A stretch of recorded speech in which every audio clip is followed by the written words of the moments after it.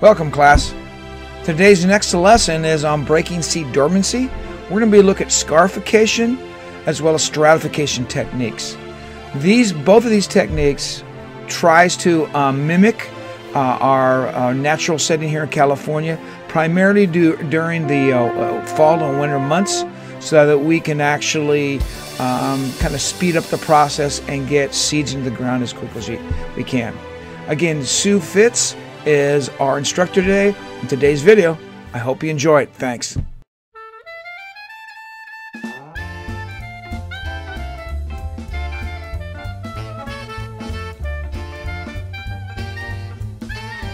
Okay, what we're going to do first is physical dormancy, which is the seed coat just will not allow water in so that can't germinate.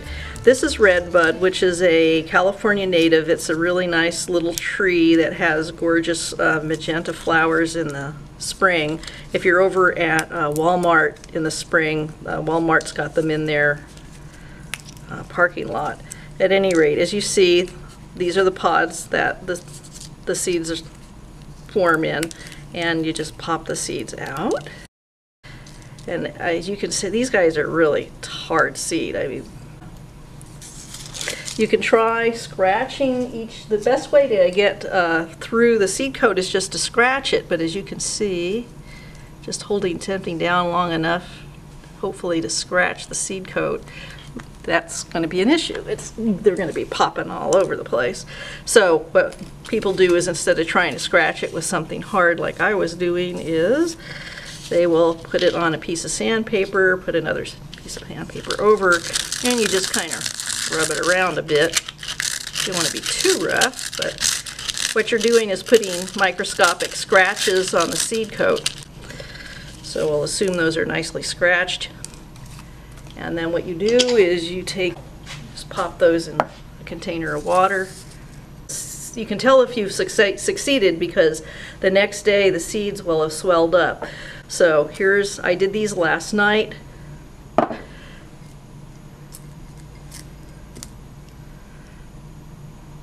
As you can see, not every seed I scratched well enough to open up. Some of these seeds are a lot bigger. They're the ones that I successfully scratched to open so that the water could come in.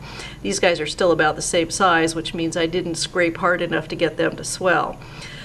So these plants are ready to start germinating, or at least they've got the seed coat's been breached. The little embryo, the little baby plant inside, has got enough water now in it to start to be biologically active and start to grow.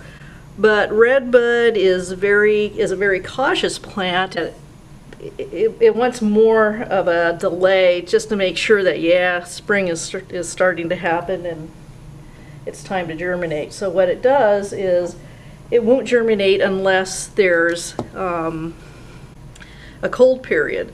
So it insists on swelling up like this and then sitting in a cold temperature, usually in the high 30s, for about 2 months before it'll germinate.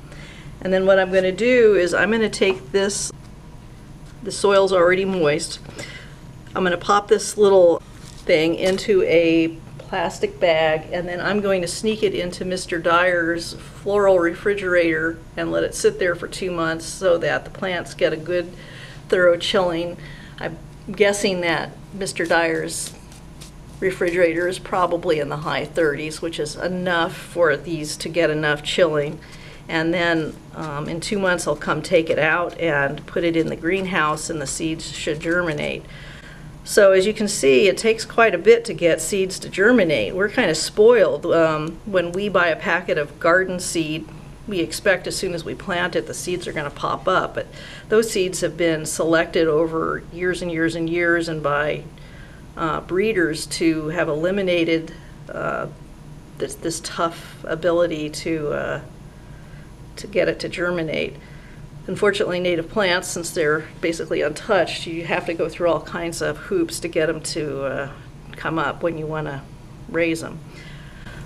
So basically the scraping with the sandpaper has got a fancy name. It's called scarification. You're scarring the seed coat.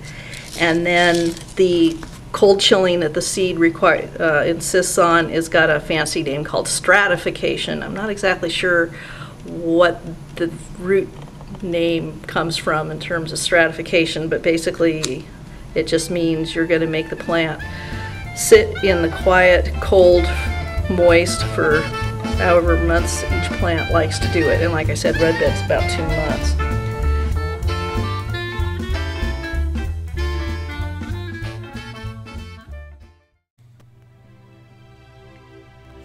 Just to review what Sue has already said, the scarification part of the technique is using sandpaper and those kinds of seeds that may need a little help, sanding them lightly to kind of scar or scratch them up so water can get in to be able to expand the seed coat so that it can break through it.